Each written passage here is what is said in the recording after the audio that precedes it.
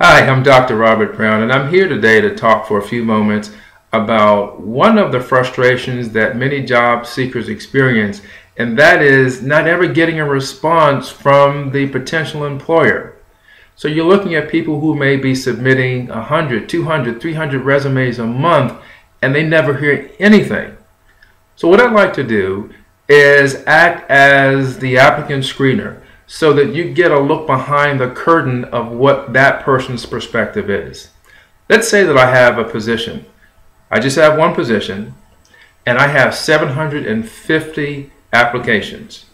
Okay, one of the first things I'm going to do is to see which applications meet the baseline criteria, which could include the right type of education, years of relevant experience, and also, for this position, a willingness to travel 25 to 35% of the time. And so based on those initial baseline criteria, I have already eliminated 2/3 of the pool. The pool started at 750. It is now reduced to 250. Mind you, and unfortunately, those 500 applicants who will not be considered will never hear from me.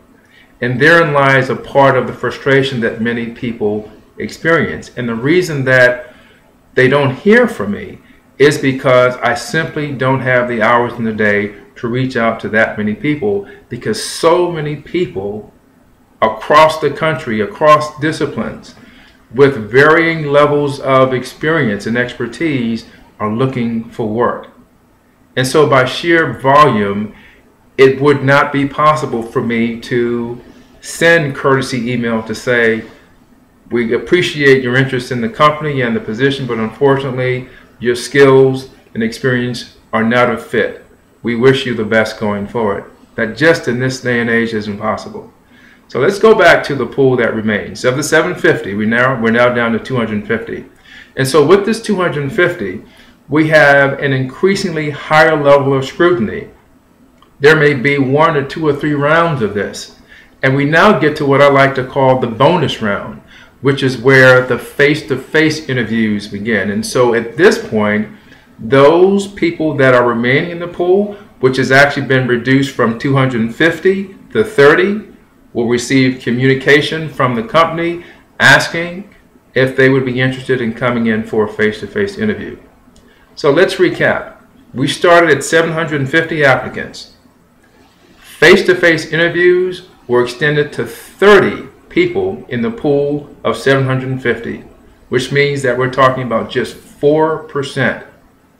So when you think about applying for work, you have to do it often and often and often, because just because your skill sets, your experience, your passion may on paper be an exact fit for a particular position, you have to consider that there are other people, potentially millions of other people, who may be looking at the very position that you think is perfect for you, saying that that position is perfect for them.